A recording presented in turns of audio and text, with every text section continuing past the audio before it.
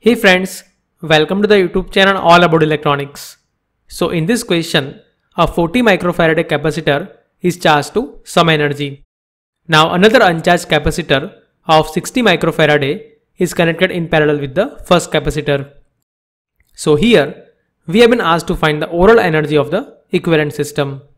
So as per the question, the energy stored in the 40 microfarad capacitor is equal to 0.2 joule. Now with this capacitor, a 60 microfarad of uncharged capacitor is connected in the parallel connection. So here we have been asked to find the overall energy of this equivalent system. So here let's say this capacitor is equal to C1 and the second capacitor is equal to C2. So first of all, let us find the charge which is being stored across this capacitor C1. That means before the connection of this C2, let us find the charge which is being stored across this capacitor C1. So as you are aware, the energy stored across the capacitor can be given as half CV square. And as you are aware, the charge stored across the capacitor can be given as C times V, where V is the voltage across the capacitor.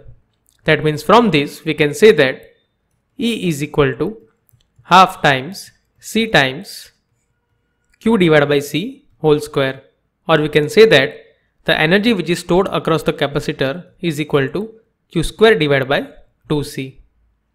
Now here we have been given that this energy stored in the first capacitor C1 is equal to 0.2 joule.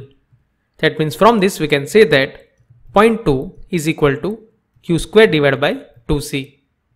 And for the first capacitor, it will be equal to Q square divided by 2C1, where the C1 is equal to 40 microfarad. So from this we can say that this Q square is equal to 0.2 times 2 times 40 microfarad. Or if we simplify it, then we can say that this Q is equal to 4 millicoulomb. That means before the connection of this second capacitor, the charge which is being stored across the first capacitor is equal to 4 millicoulomb. Now once we connect the second capacitor, then the sum charge will get shared with the second capacitor. But if we see the overall charge, then it will remain the same. That means after the connection of the second capacitor, the charge Q2 will be same as the Q1.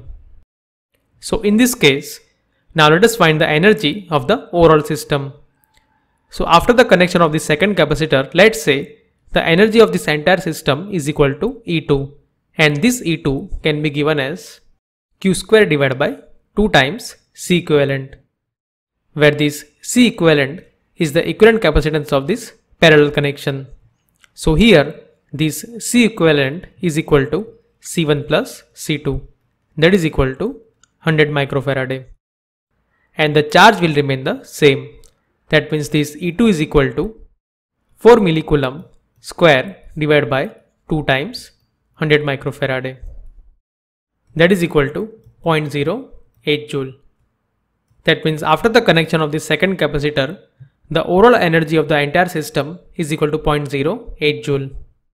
And hence we can say that for the given question, D is the correct answer.